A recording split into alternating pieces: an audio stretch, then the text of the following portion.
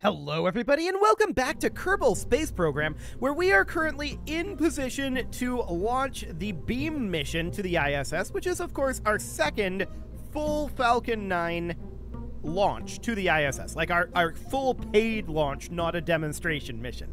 So we're ready to launch this thing. Let's put it out on the pad, and we are of course going to be... well, we're going to mech jeb this launch as we did last time. That worked quite well, actually, all things considered. It worked better than I expected it to. Now, the main problem, of course, was that land landing, and that will require practice. We need to bring the horizontal speed down to virtually 0, and we need to do that fairly high up. So that's going to require maybe a little bit of extra fuel. We might want to leave about 15 seconds of fuel in the tank. We are skipping circularization. We're not auto-staging. That all seems fine. We'll launch into plane of target, and that means that we'll be launching in about 2 hours. So let's warp on forward here, and we'll get to our launch position. Excellent. So it looks like it's going to be a night launch. That is absolutely fine. And as before, or as I said before, I think that we definitely want to leave somewhere around 12 to 15 seconds of fuel. We need to bring down that horizontal speed, and that's the major concern right now. I'm also noting a little bit of a concern here with wiggling. There's some weak joints here somewhere. We can maybe try to identify those as we have more flights. But there's definitely a little bit of weak joint there, but I think we're broadly okay on that. I think our gimbaling is weak enough that it doesn't really matter all that much. So that looks good. We've got about 75 seconds of burn time left here. Now, a small change that needs to be made. Well, with mech-jeb it's awkward, right? Because we can't throttle down. We can't turn off our throttle. Mech-jeb will just turn it right back on. So if we detach this, this will continue to burn, and we'll have to switch over and throttle it down, which is definitely awkward. No doubt about that. I wonder if there's an option in mech-jeb to solve that. There might be. If there is, I'm not aware of it. But if we were to attempt... I'm trying to turn off the throttle right now. mech-jeb just doesn't allow it. So that's going to be interesting. I think that means that we'll need to do our detachment at maybe like 17-ish seconds. Just so we have enough time to detach, hop over, and turn off the engines. And have about 15 seconds of burn left overall. I'm keeping an eye on our apoapsis. It's not all that high, but it should be good enough. Okay. Staging, switching, engine off. Okay. Now we want to bring this around to retrograde. I'm not going to deploy the air brakes until we're on our way down, of course. We're going to hop back over here, and we're keeping an eye on this situation. How are we doing on our inclination? Inclination is at about 3.6 degrees. Okay. It is coming down, so I think for the moment that's reasonably fine. This guy, of course, needs to get into... not really orbit, but into an orbit-adjacent position.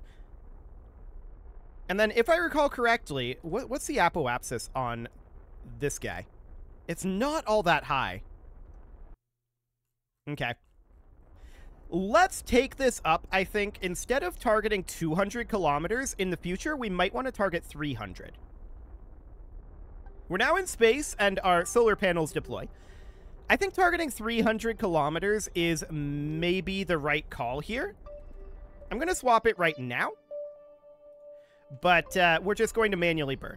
That swapping it does disable the ascent guidance, and that's fine. We don't need the ascent guidance at this point. So we're just going to continue to be on kill rot for right now, and I want to check in to see how we're doing on that ascending descending node. We can probably tweak this a little bit other direction. Yeah, just a small corrective steer here. But we're not going to get all that much efficiency out of it right now. But somewhere around here. Okay, let's take this to horizontal velocity up now.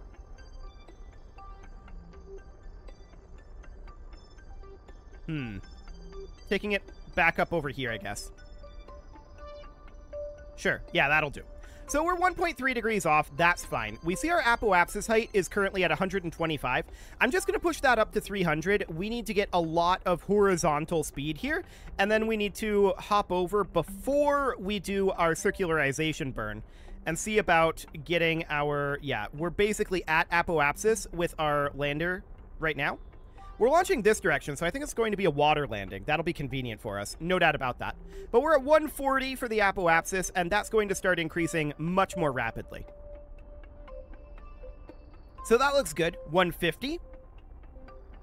So we're halfway there, in theory. 160. 170. And it just gets exponentially faster. 180. 190.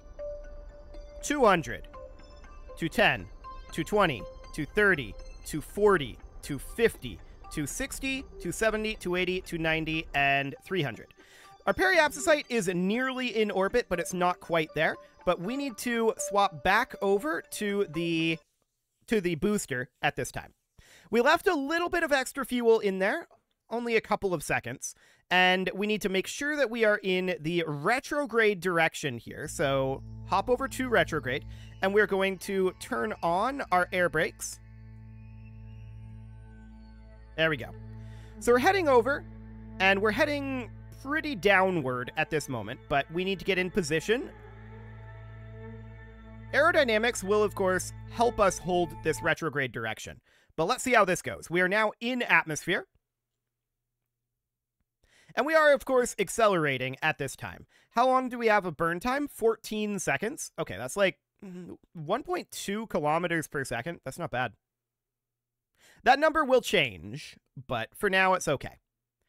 So when we're coming into the water like this, we don't need to be too concerned about our horizontal speed.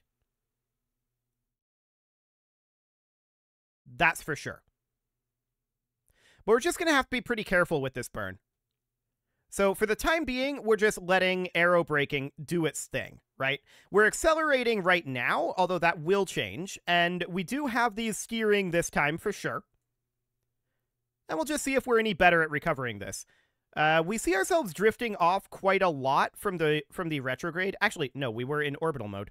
We're not drifting that far from surface retrograde. Okay, looks good.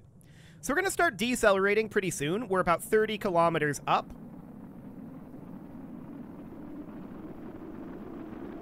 There we go. Now we're starting to decelerate.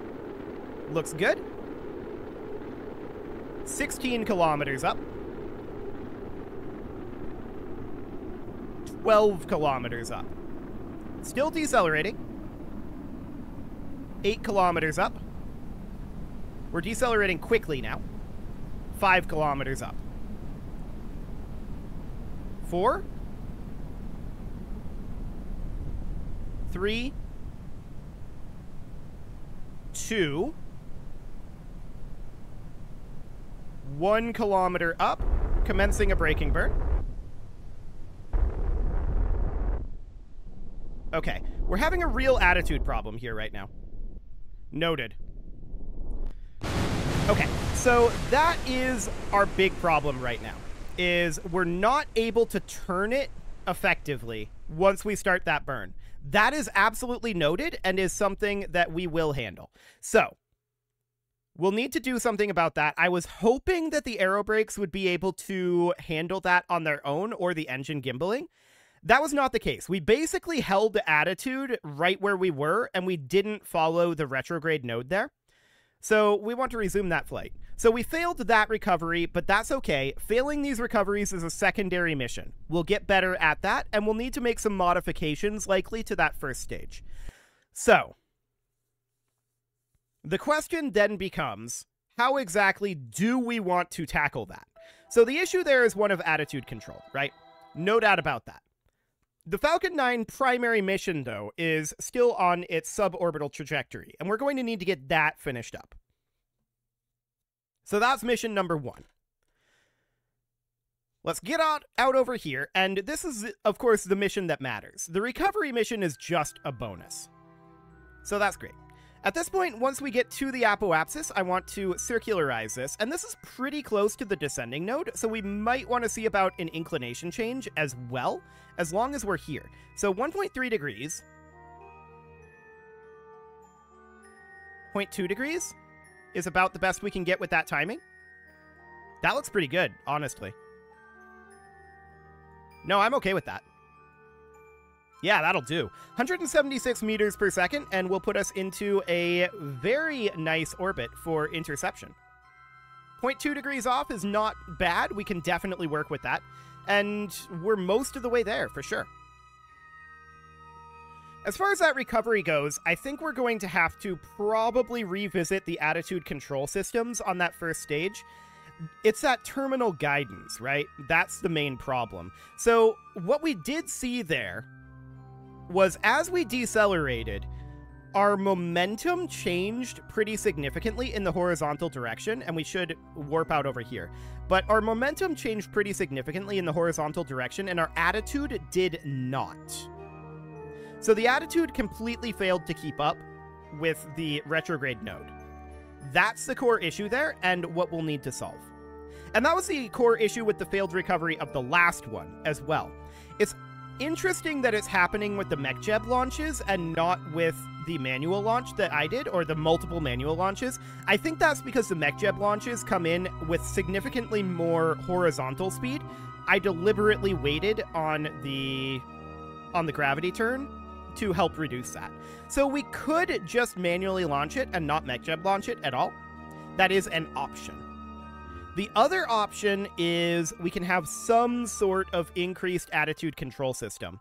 That would probably require some testing and figuring out what exactly that ends up looking like. Regardless, we are about to hit this burn timing, and we've got 5, 4, 3, 2, 1, 0, mark. This is not, of course, going to bring us to the station. This is circularizing our orbit and getting a little bit of an inclination change. It's not a perfect inclination, but it's way closer. Okay, just getting that last little bit of the burn. That'll do. Okay, so now we can look at an interception. So what would that end up looking like if we were to burn, say, here? Complete opposite sides of the orbit. Okay, so we're going to have to wait for sure. A couple of orbits. That looks decent. Yeah, about right there. 3.4 kilometers separation, 86.6 meters per second relative speed. That is not bad. Let's align to that node.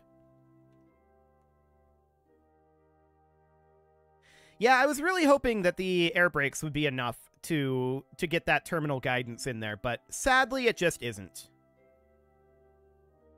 Okay, let's warp on forward here. I'll have to give some thought to that.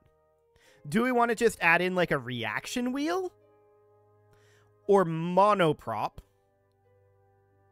Monoprop may or may not be enough. I don't know. Reaction wheels are overpowered in this game. There's no doubt about that. We're going to warp forward a little bit further here. 40 seconds, 30, 20, 10, and 3, 2, 1, 0, mark. But it's absolutely an attitude control issue. It's not a thrust issue. We've got plenty of fuel for it. It's all good on that front. Oh, this engine plate is up in here. Okay, yeah, that engine plate will be removed. That's fine. So we're going to warp to about here, and we're going to put this into target mode. There we go. Target mode. We're pretty close together in terms of relative speed. So I think for the moment, what we're going to do is we're going to do a corrective burn in the prograde direction. So we'll increase our relative speed for this first corrective burn. And let's see here. We pull the node here. So we overshot this. We need to pull this node over this way and get our corrective burn somewhere around here.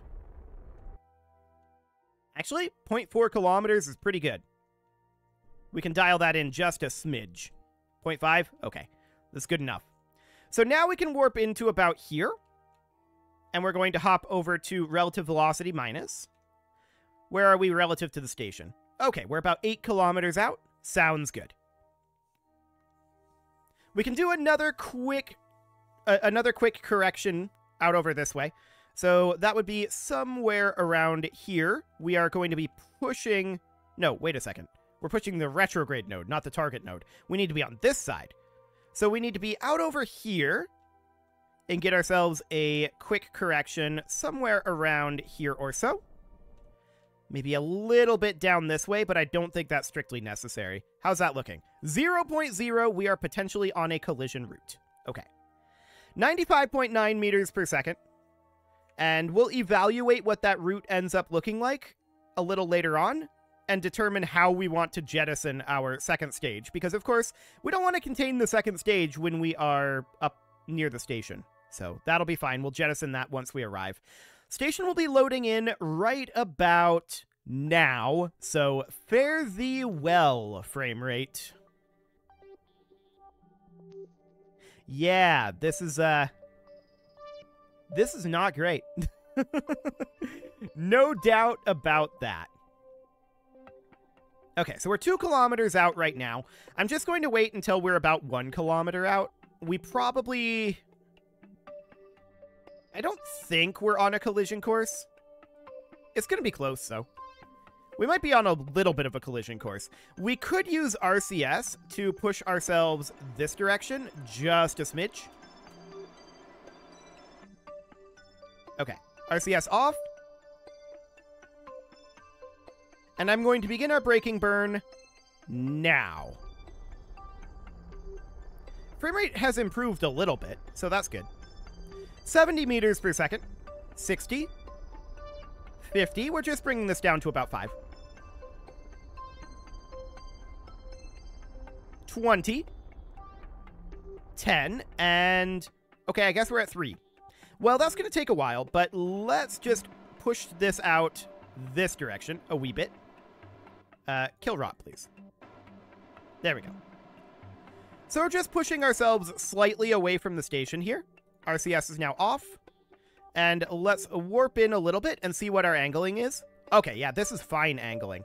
So at this point, I want to rotate ourselves to be out this way. Because we're going to be jettisoning this stage, and I just want to jettison it away from the station. We do have decent velocity away from the station, but I want to position this somewhere out over here. Okay, so we will ditch that. It didn't go. We'll ditch that. There we go. And now, of course, we'll bring ourselves back down to relative velocity minus. And we'll need to warp into the station here. It's going to be a while at 3.4 meters per second, but that's okay. Let's just bring this guy right on in.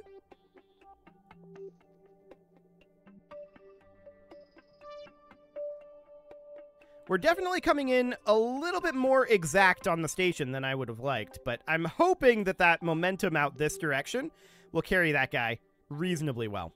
So this is the direction that we're going in. Hopefully this doesn't impact. That would be problematic, but it is drifting that direction due to the direction that we jettisoned it. Okay, so we want to dock this up somewhere. For right now, we can set this guy as our docking port. We can control from here, and we can open this shield. Let's go ahead and point at target. And of course, we're going to need to go over this way. So we can certainly get some momentum going that direction. So RCS is going to be turning on as soon as we get into position here. And I want to adjust our momentum to be, yeah, about here, but I want to go further in this direction. Cool. So that looks good. I think we're going to need a little bit of vertical direction as well, so we can certainly do that. That's going to be this way.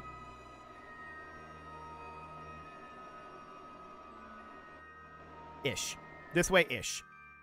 Looks good. Let's rotate ourselves a little bit here because we're having some awkward directionality. But let's just bring this guy right on around to about here or so. Now, what directionality do we have going on? This feels better. Okay. So we're going to need to fix our momentum in one of these two directions, but currently I'm relatively content with this directionality. I think our right direction is going to need to be fixed first. That's the theory, anyway. So we're going to need to, yeah, head that direction. That looks good.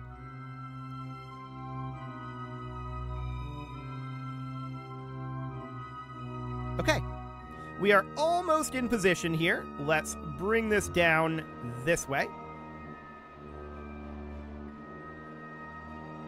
I think we might be slightly overshooting this. It took a little longer to bring that right momentum to a halt than I thought. We also need to bring this vertical momentum down, so we're just bringing this into a direct momentum towards our target.